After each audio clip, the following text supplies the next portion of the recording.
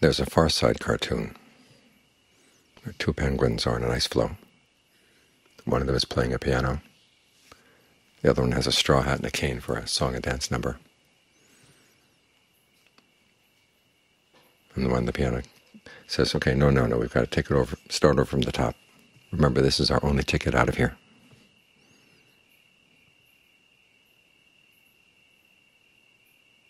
What's the Dharma lesson there?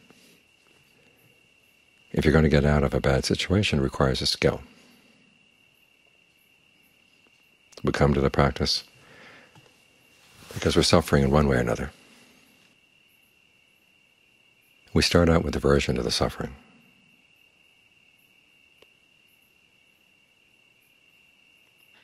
But aversion is not going to hack it. If the end of suffering could be found through aversion, we would have gone there a long time ago. It requires a skill, because the proper attitude is not so much aversion, but dispassion, which is something very different. And the reason is because the aversion holds in it desire. It's a frustrated desire. And when a desire is frustrated, it doesn't mean the desire has gone away. It just turns. And it contains the original desire within it.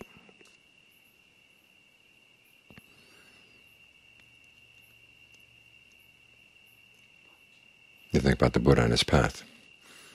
All those years of self-inflicted torture. There was a lot of aversion there, but behind the aversion was desire. In fact, he said that was one of the keys to the insights that led to his awakening, was seeing that even in the aversion there's desire, even in the craving for non-becoming, there's craving for becoming, or craving in becoming in that craving.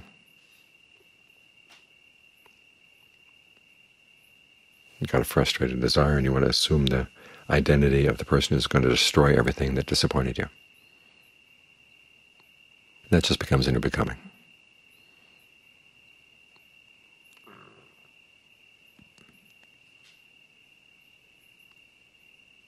So we have to take that aversion.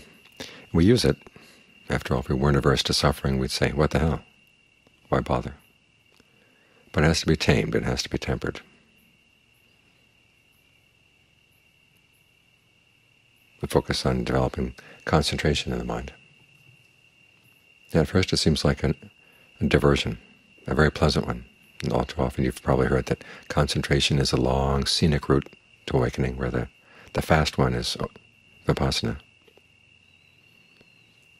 But there's no real vipassana, or no effective vipassana without concentration.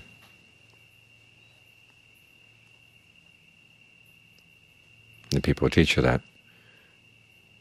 you can choose one route or the other often warn about getting stuck on the pleasures of concentration. But if it's a good place to be stuck, you're finding a happiness that you didn't have before, that's totally free from blame, totally free from harm. It actually helps to clear the mind, unlike passions for other things, passions for sensuality in particular, that clouds the mind.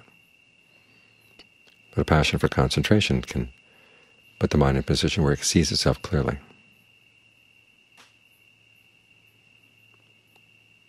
And so what you're doing is you're taking that leftover passion that was animating your aversion, and you devote it to being very patient, very meticulous, learning to get the mind in a good, solid state. Because it's only there that the insights are going to be able to go deep into the mind. It's like you're softening up the mind, which has been hardened by aversion, so that when an insight comes, it can go deep. Now, it's not the case that you can't observe your mind without strong concentration, but the things you observe come and go. You don't really know how deeply they go.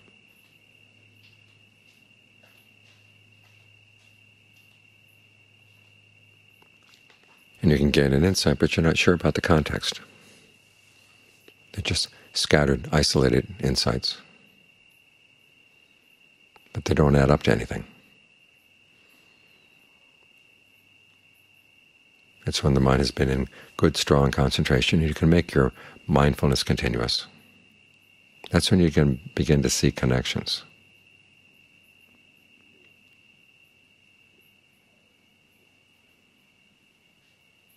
It's only when you can see connections that you understand the meaning of the insight, and it's actually usable.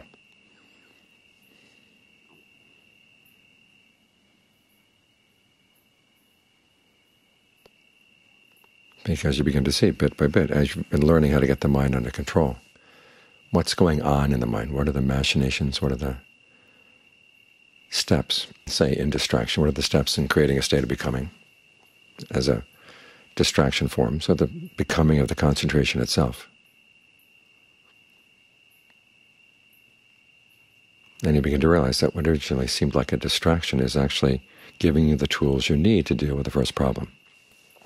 And because concentration requires a certain balanced attitude,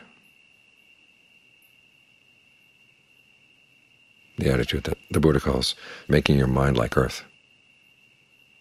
It's not so reactive.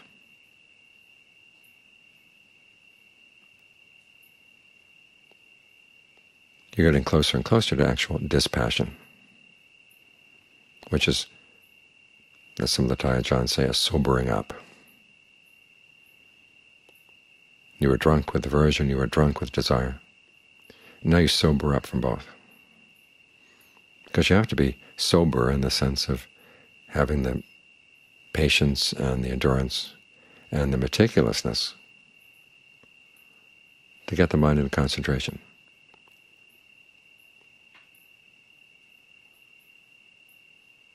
As you learn the peculiarities of your own mind.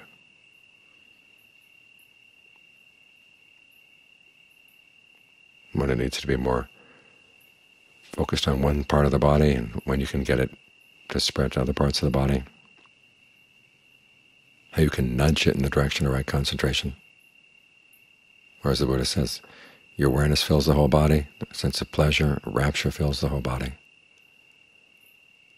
And everything seems balanced. It's going to take a while to get it into that kind of balance. And as with any skill, you develop maturity as you master the skill.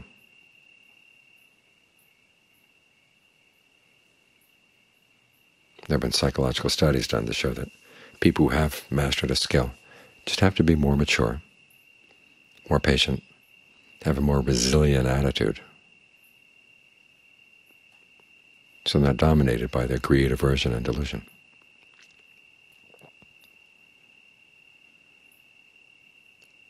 So mastering the concentration gives you insight into the workings of the mind, gives you a more mature attitude, develops the emotional maturity you need in order to get closer and closer to dispassion. And at the same time, seeing the workings of the mind, you begin to realize this is the key to understanding why the mind is creating suffering, even though it doesn't want the suffering, and how it can stop.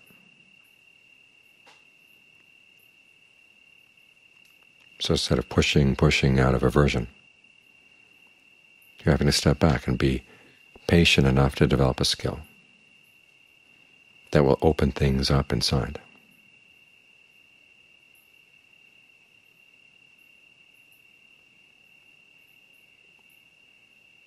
So when you finally do see exactly how the craving is causing the suffering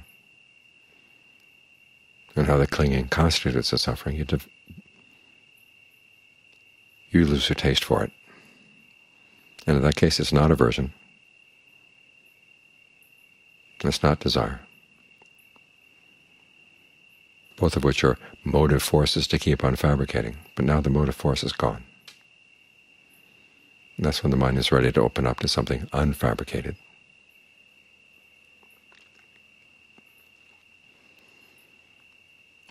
So this is a skill we're working on here. It takes time. It's going to require that you develop a more and more mature attitude, be more and more willing to give of yourself.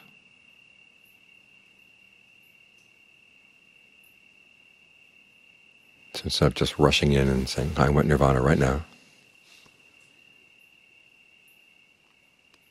the Dharma is not a drive-in.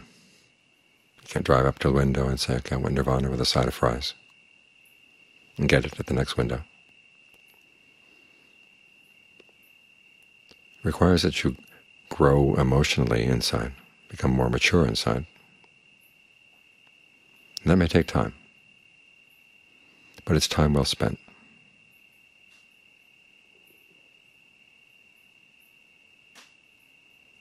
Because consider the alternative. Gaining some desires, losing some, getting frustrated in some areas, going back and forth, swinging back and forth between aversion and desire and passion, and going nowhere in particular.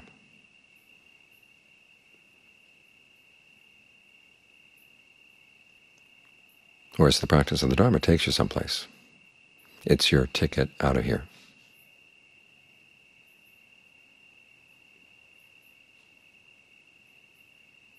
And in keeping with the fact that you've had to grow emotionally, become more mature emotionally, the reward that comes